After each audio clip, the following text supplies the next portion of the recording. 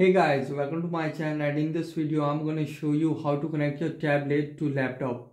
Okay, for this first connect your laptop and tablet to the same Wi-Fi network connection. After it, in your laptop, go to settings, and in settings go to system, and in system go to projecting to this PC, and here select available everywhere, and here select first time only. After it, launch the connect app to project to this PC. Okay, now in your tablet, slide from top. In your tablet, slide from top, and you can see smart view. So now tap on smart view.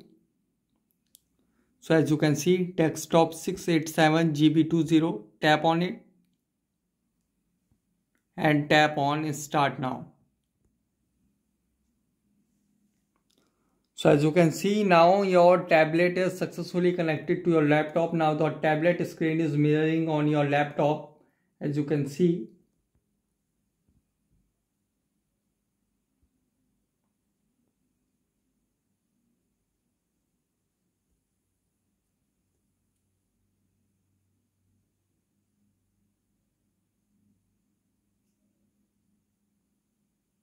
And to disconnect it, just tap over there and tap on disconnect.